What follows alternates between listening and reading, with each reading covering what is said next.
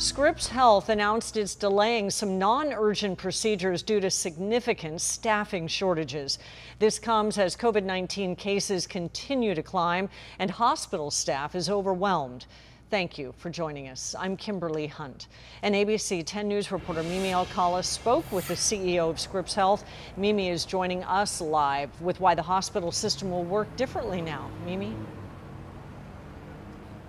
Hi, Kimberly. He tells me the Scripps is taking this proactive approach and delaying some of those procedures that are not emergencies in an effort to help out the staff they do still have during this shortage.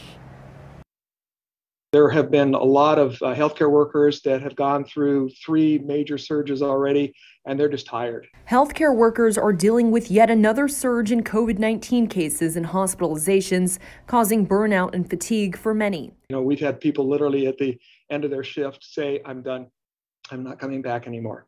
Chris Van Gorder, president and CEO of Scripps Health, says the number of COVID-19 patients at Scripps 5 hospitals continues to grow since the state fully reopened. We had 13 COVID inpatients on June 15th. That's when we ended the restrictions. And here we are today with 174 and growing. In addition to the COVID-19 cases, they're also seeing more patients needing care that was delayed during the pandemic. And now the hospitals are dealing with significant staffing shortages. Right now, Scripps is looking to fill 1,309 full and part-time positions. That's compared to 832 open positions in August of 2019, before the pandemic started. When it comes to registered nurses, Scripps currently has 433 open positions compared to 220 in August of 2019.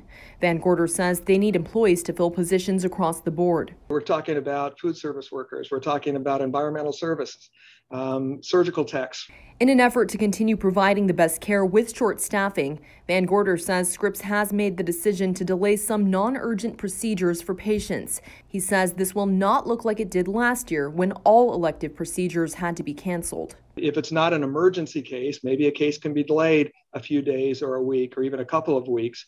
And it could be everything from, a heart case that is an emergency that could be delayed a little bit, all the way to other surgical cases or other kinds of procedures. And Van Gorder says doctors will decide which cases can be delayed and for how long, and they'll notify their patients. We're live in Hillcrest. Mimi Alcala, ABC 10 News.